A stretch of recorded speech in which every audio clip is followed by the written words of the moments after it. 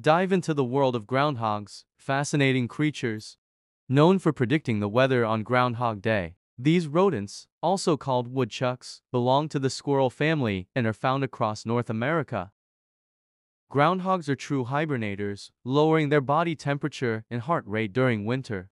They emerge from their burrows in early February. And according to folklore, if a groundhog sees its shadow, we're in for 6 more weeks of winter. No shadow suggests an early spring. Beyond their weather-predicting fame, groundhogs are versatile animals, capable of climbing trees and swimming. Join us as we explore the intriguing life of groundhogs.